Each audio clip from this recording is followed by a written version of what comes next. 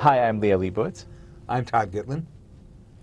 We are the authors of The Chosen Peoples, America, Israel, and the Ordeals of Divine Election.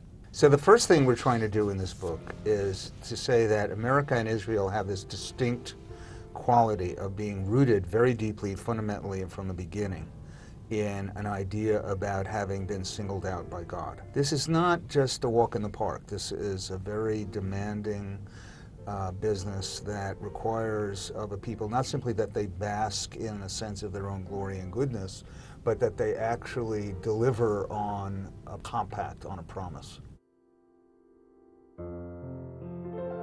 The idea of divine election is probably one of the strangest ones you'll find. At no point, even those who believe themselves to have been chosen by God are not always sure why, and are not always sure to which end. This idea of chosenness has both inspired America and Israel to climb to some of the highest peaks of their history, and also commit some of the most egregious sins of their time.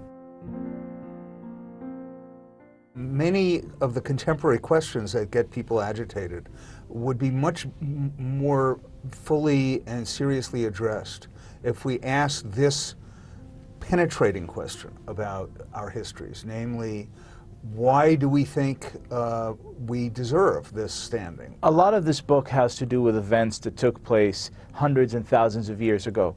But what this book is really about, it's about the events of today. If you look at America, it's roiled in 2 wars. Its economy is not in a good place.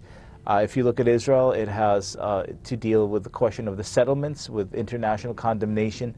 And instead of asking themselves the big questions, both countries are sort of busy with these political piffles that really don't address any of the fundamental issues at hand. What we need to do then is to understand chosenness, and to understand that there are 2 possible interpretations for it. The one that sees it as a divine mandate, a license to do whatever one pleases, and the other that sees it as an ordeal, as a call to responsibility, as a call to a higher standard.